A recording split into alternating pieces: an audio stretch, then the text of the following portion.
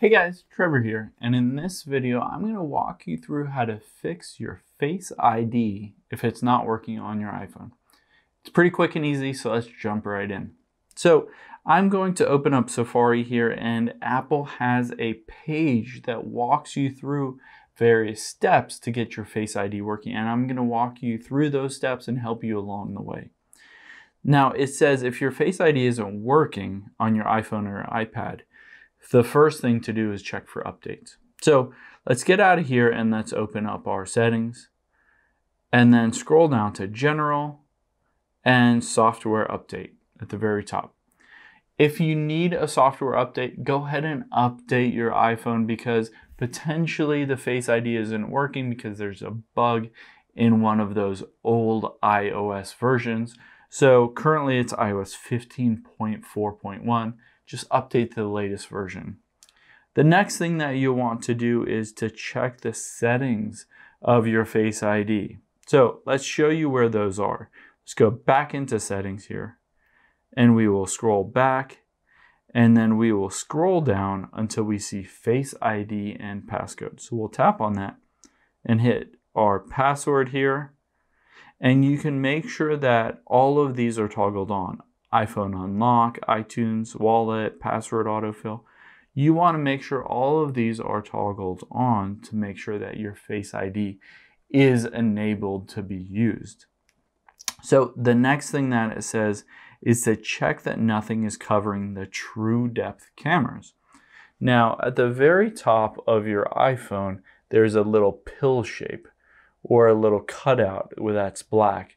The very far left and right side of that are your true depth cameras that measure and scan your face to enable that Face ID.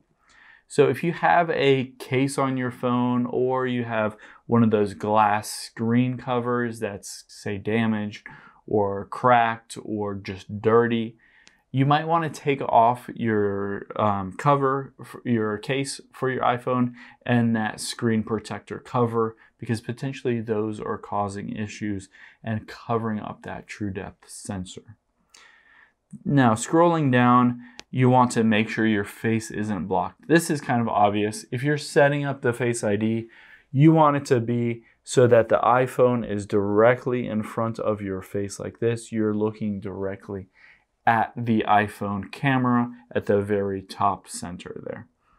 Now, if we scroll down, you can make sure that you're facing the true depth camera. We basically just did that. We can restart our device. So hold the volume up and power button, and then we can slide to power off our phone because potentially just restarting that phone will help that Face ID if it's not working.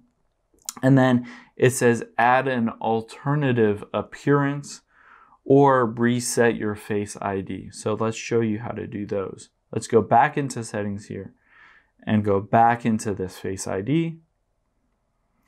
And you can see here's an option to set up an alternate of appearance. This will take another scan of your face. Potentially the first one was, corrupted or there's some issues with it, or you used to have a beard and now you don't, or something like that. So you can just always reset and set up a new alternate appearance. And that should, help get your current look and face scanned. If you scroll down, you can see an option for a reset Face ID. That's another option. You can completely reset your Face ID and make it over again. And that could help get your Face ID working if it's not working.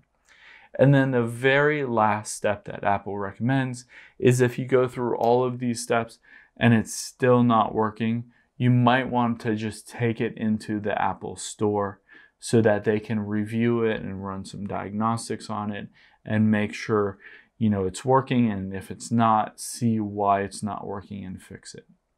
Hope this helps. Let us know if you have any questions in the comments below and make sure to subscribe. Thanks.